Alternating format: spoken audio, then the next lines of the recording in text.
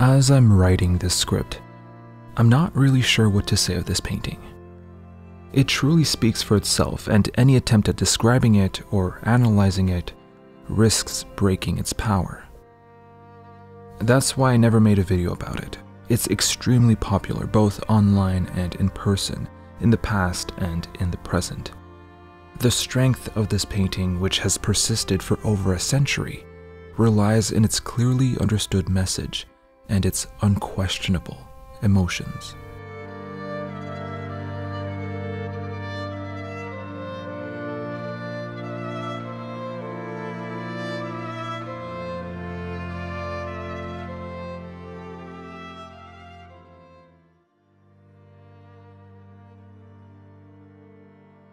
This painting is clear, it's simple.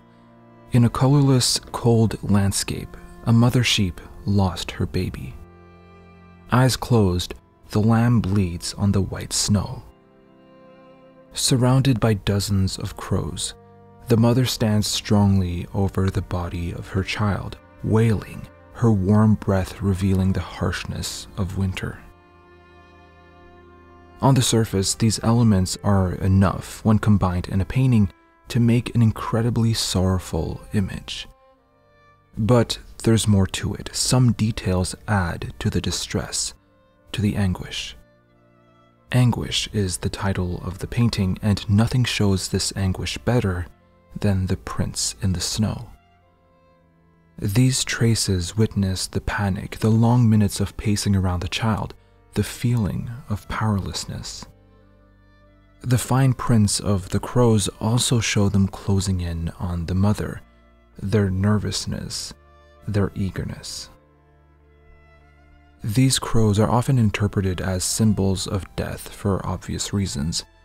With their dark presence and beady eyes, we're assuming that they're waiting for the mother to finally let go of her child so they can finally feast on the carcass during a cold winter day. Without these crows, the painting wouldn't be the same. Without them, we would be witnessing a mourning mother. With them, we are witnessing a mother clinging to the last hope of her child surviving, refusing to let death take her baby. What we see here is denial, the first step in the 5 stages of grief. It's hard to watch because we know that the sheep will need to leave her child's corpse or die with it. We anticipate the upcoming sadness required to accept her loss. We, as external viewers, can see the pain the sheep has gone through in the past, is going through right now, and will go through as she accepts her child's death as the crows feast.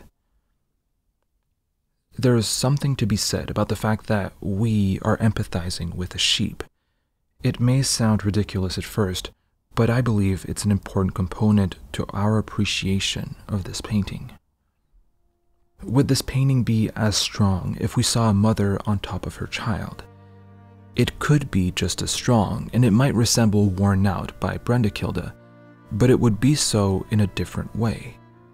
There's something oddly touching about seeing a sheep mourning the death of a lamb. The sheep's pain is exacerbated by a number of factors. Firstly, sheep are innocent. There's no reason for them to go through such pain. There's no way they deserve any of it.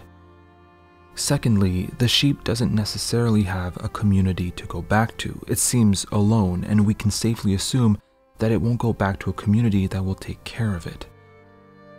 Thirdly, the sheep is silent. It can't communicate its pain. It can only express it through pacing, through wailing, through primal signs of anguish.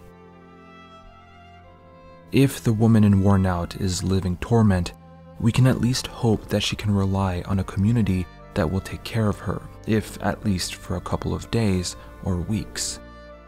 We can hope that she'll be able to express how she feels with people close to her, process the grief with members of her community. The sheep has none of these. The anguish comes not only from the loss of its child, but its denial of the situation, its unawareness, its inability to express itself, and its loneliness.